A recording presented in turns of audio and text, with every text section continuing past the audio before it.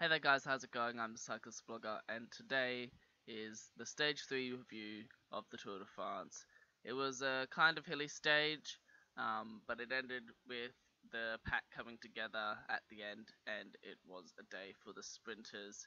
It was a pretty quiet stage with only two riders going up the road at the beginning.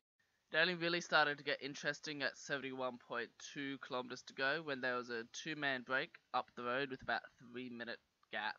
It was Thomas Vauclair and Fosenko off the front, both Frenchmen flying the flag for the French, so they were pretty happy about that one. And as you can see here, the peloton is basically taking no interest at all. Yeah, basically they're not taking any interest at all at trying to catch that group up the front. And the tour tracker is useless. Yeah, no, it just kept dropping out constantly. At about 64 kilometers to go, the gap finally starts to come down a little bit, with the gap now being at about 2:15, 2:16 or so, with the peloton having a bit more organization. But still, really, they're taking no interest, and this actually ended up being one of the slowest stages of the Tour de France that I've ever watched. The peloton was just doing nothing. The gap continues to slowly decrease to the group off the front. Here we can see Vauclair right down on the bars. The gap's now at about a minute 28. Here we can see the breakaway group on the front about to come through the intermediate sprint. Is it there going to be fireworks? No. No, there's not. The sprint isn't contested. Vauclair just sits behind Francois. And they just cruise across the line. That was probably the most boring sprint that I've ever watched, and they haven't even crossed the line yet. Here they come. They're coming to the line, 50 meters. And that sprint was really, really quite boring.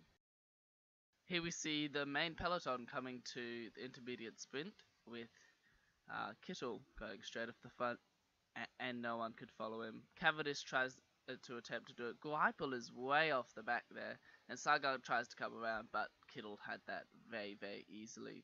That's probably the most exciting part, besides from the sprint at the end, that happened all day. Just there, that's it. At about 45 k's to go, the gap has come down dramatically due to that intermediate sprint. The gap is now at about 50 seconds, and in a minute we're going to see some very impressive bidons jamming into a jersey. Yeah, that is quite impressive. One of the Lotto Soudal riders distributing bidons to his teammates. At this point, you can see that a lot of different teams are coming up to the front. There you can see Sagan in yellow. A lot of different teams are coming up to the front now, taking lots of interest in the chase because they're wanting to get their men to the front at the point at which the catch is made in case of any counter-attacks. My question is that a giant spider that they've put on a roundabout? It looks like an enormous spider. I honestly think that the TV network should invest in more shots like this. Like, that shot is incredibly cool. That's not even sarcasm. That's an awesome shot of them coming through there. Jesus Christ, look at the size of that wall. That is actually a massive wall on the outskirts of this town. And on top of that wall, which is one of the oldest standing city limit walls, is more impressive displays, you could say, by people. Yeah, that's pretty cool. That's a lot of effort just for about 30 seconds on TV. And since there's no racing, they decided to show the tractor protests. They seem to be forever ongoing in the countryside of France. And just behind this massive arch church, you can see the dead center of town. That is in fact a massive graveyard. Since the peloton is basically doing absolutely nothing to chase down the break, we're going to show this river for the third time today, or maybe it's the fourth time today. But honestly, how many times are they going to show this river? It's not even a good looking river. but they showed it at least 10 times during this broadcast, and they mentioned it at least another 20 more times. And yeah, it was slightly ridiculous how many times they showed this river. And I'm just going to show you how long they showed this river for. They're still showing it. Yep, this is all at the same speed, but this is pretty cool. I'd like to do this. This is actually on land, by the way. They're massive hovercrafts. It looks like they're actually doing some kind of weird racing. This is much more exciting than the racing anyway that's going on the actual road. Hovercraft racing looks like where it is at. Yeah, and the peloton is basically gonna do nothing until they catch the break, and they're just gonna leave them out as long as possible. This is the breakaway at the moment. You can see Vokler there. Yup. Nothing is gonna happen until the peloton catches the break. Look, they look so excited. Not. The break has increased their gap to about 54 seconds with 21 Ks to go. And they've initiated the very fun game of cat and mouse with the peloton. So this basically dragged out for ages, and they just sat out there for ages. Finally, at about 15 Ks to go, the peloton actually decreases the gap to about 20 seconds. So they're actually starting to actually catch them finally. And Team Sky and Lotto Sudel, I believe, are on the front at the moment, and they're actually trying to catch them now. And they've got their lead-out trains ready soon.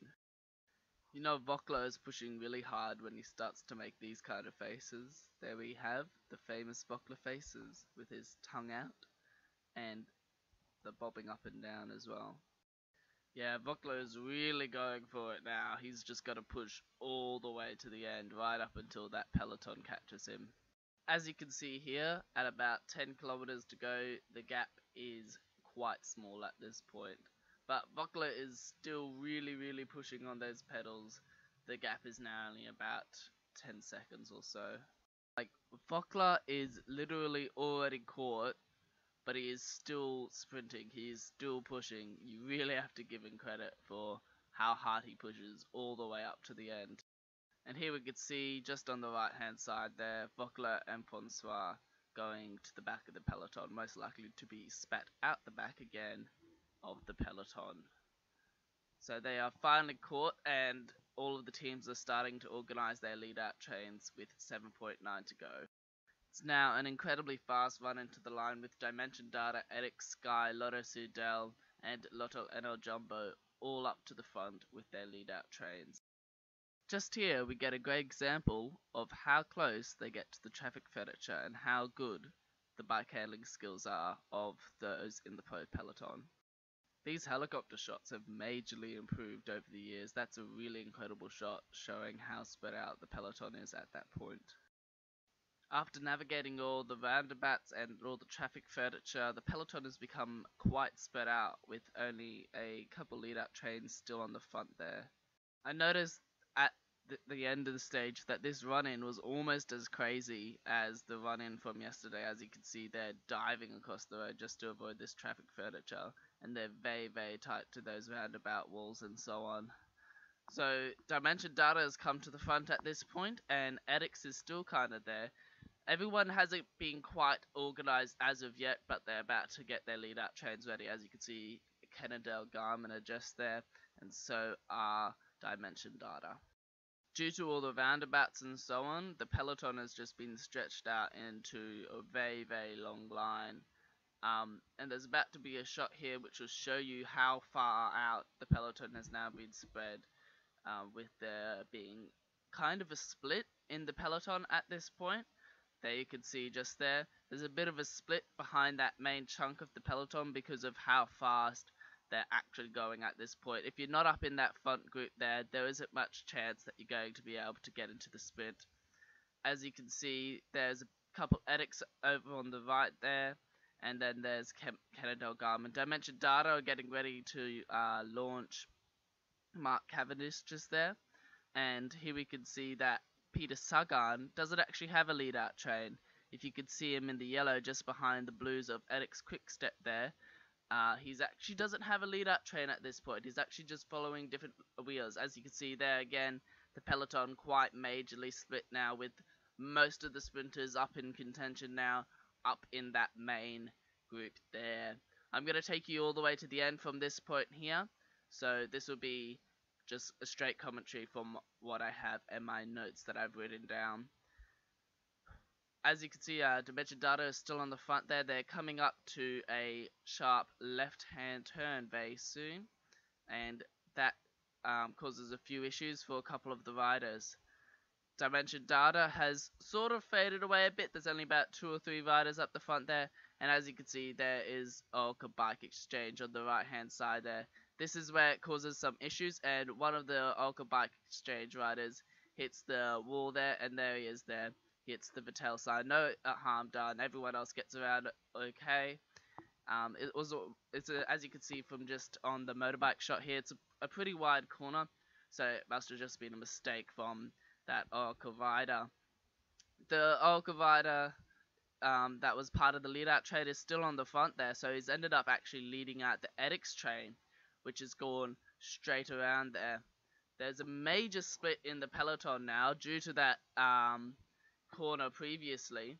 As you can see, Edix and Dimension Data are really controlling on the front, but there's Griepel just in behind the Orca Bike Exchange rider, and then there's Peter Sagan just in behind him. Edix is still on the front with Dimension Data and Griepel following very closely. There's a final right-hand kink coming up very quickly, with 1 kilometer to go now. Griepel seems to be turning it up a bit, but he's just waiting. He's just waiting for the right moment at this point. That's an awful shot. We can't see anything. Thanks for that. And we're about to come around the right-hand corner. Right hand for the riders. It'll be left hand for us. And here they come. Whoever gets through this corner first will be the one that will really be able to turn it up and might have a chance of getting the sprint. Here we see there's Griepel, and then there's Cav just in behind Griepel. There's the Lotto Sidel lead out, and then there's the Dimension Data lead out. Griepel is just in behind there. It goes Griepel, Cav, and then Sagan getting ready to line it up. Griepel goes for it first. He makes the first kick. Sagan has already kicked. He is already gone out behind. Cavendish and Griepel go for it. Sagan is behind, and it looks like it ended up being Cavendish that took the win. I think it was by like 2 or 3 millimeters. It was an incredibly close finish between Cavendish and Griepel. Obviously, the overall stays the same. I believe it went Cavendish, Griepel, and then another rider. I'm not sure who. I'm sorry about that one. But it was basically just a very slow stage that ended with a hectic sprint, which met Griepel and Cavendish going head-to-head. So I was really waiting to see when that happened. Here's the finish just here. Cavendish got it just. And then the rider over on the far side instead of Sagan getting third. As you can see, Cavendish still looking at his Garmin. But yeah, it was a pretty slow stage. But that's the second time Cavendish has gotten the win. I don't like his green suit though. That green suit is pretty awful. As you can see, Griepel actually celebrates a bit, but he's not actually sure about it. So, and then Cavendish obviously celebrates just here. So, congratulations to Cavendish. That was a pretty awesome sprint. He launched it pretty late on, hence why it was so close at the end there. But that's all for today. I'm the Cyclist Vlogger. Here you can see Cavendish winning. That's all for today, and I will see you tomorrow.